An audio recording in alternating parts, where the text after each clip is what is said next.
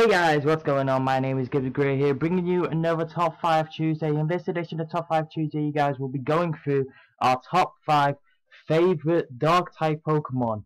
Now, as always, you guys, this list is 100% opinionated, meaning that if you don't agree with my Top 5 choices in this Top 5 list, leave your own in the comment section below. You feel free to do that.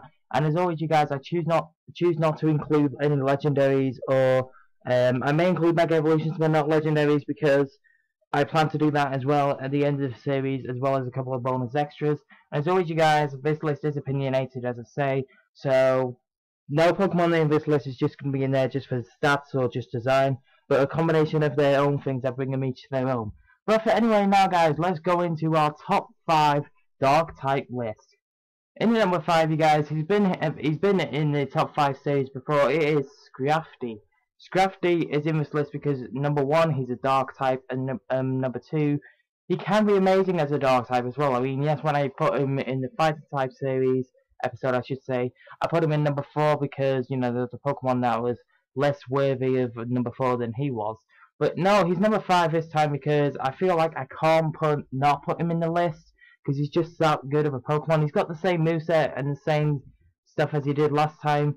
He is an adamant nature with the ability Moxie, holding the expert belt with Zen Headbutt, Dragon Dance, Ice Punch, and Drain Punch. I'm pretty sure I explained this before in the Viking type episode, but if I didn't, let me explain you the reasons for his moveset. Dragon Dance we can set up with the Ice Punch and Drain Punch, as well as the Zen Headbutt. Drain Punch is stab, it does recover your HP back as well, so that is going to be affected by Dragon Dance. Ice Punch is there for type coverage, as well as Zen Headbutt. And so, when you see a dog type getting a psychic type move, you don't normally see that on a psychic type Pokemon on a dog type Pokemon unless it's bred, which Zen Headbutt I think is bred onto Scrafty. But either way, Scrafty is number 5 this week. In number 4, you guys, we have Bishop. Bishop was amazing in Generation 5, still amazing today.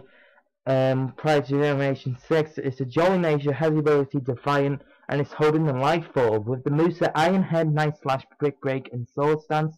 The reason for this is that you set up with Sword Stance so you can easily flinch out your opponent with Iron Head, potentially get a lot of crits with Night Slash, or just break some screens, as well as using type diversity with Brick Break.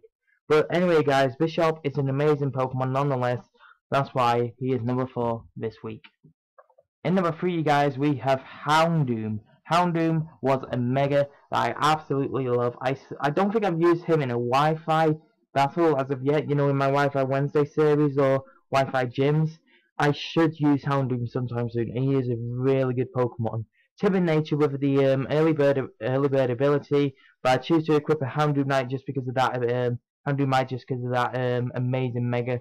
It's got the moveset Dark Pulse, Flamethrower, Sludge Bomb, and Nasty Plot. On a Houndoom, you should expect to see a Sludge Bomb equipped to it, as well as Dark Pulse and Flamethrower, because they're both stab.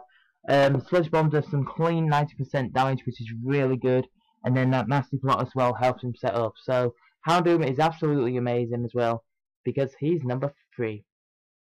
In number 2, you guys, we have Hydreigon. Hydreigon is an amazing Dark-type Pokemon, as well as an amazing Dragon-type Pokemon. You guys should be expecting a Dragon type to come soon, so maybe you can expect Hydreigon on there? Maybe? We don't know yet because the list hasn't been revealed. But anyway, Hydreigon is a timid nature. Of course it's going to have the ability Levitate because that is the only ability Hydreigon has.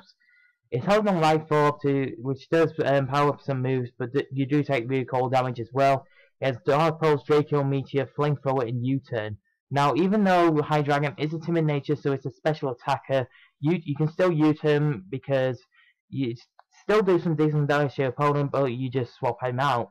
You know, you just get some clean damage off instead of swapping him out for another Pokemon.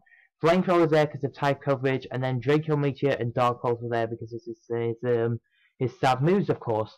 Dark Pulse I think does 80% damage, whereas Draco Meteor does 130, but I think it's got something like 85% accuracy. I'm not sure on that. As I say, Flamethrower and U-Turn are there for type coverages and for swapping out Pokemon and what have you. But Hydreigon is number 2 this week because in the number 1 slot, you guys, we have a Pokemon I recently talked about in another series. We have Sableye, the Dark Ghost Pokemon. Sableye is absolutely amazing as a troll Pokemon. It's got the same moveset as I talked about in the Poker Talk obvious announced Megas video. It's got Will-O-Wisp, Foul Play, Confuse Ray, and Recover.